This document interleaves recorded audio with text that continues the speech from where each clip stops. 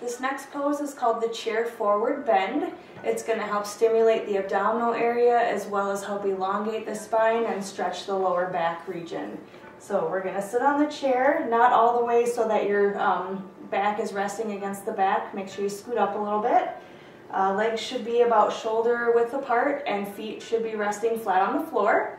We're going to sit nice and straight. We'll start by coming into the mountain pose. So arms up over the head. Then we're going to bring the hands apart and we're going to slowly start to bend forward. Okay, all the way.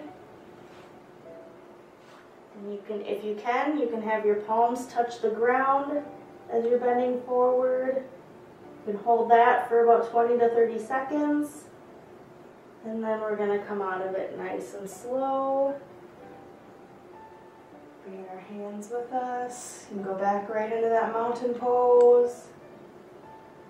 And then as you exhale, you can come right out of it.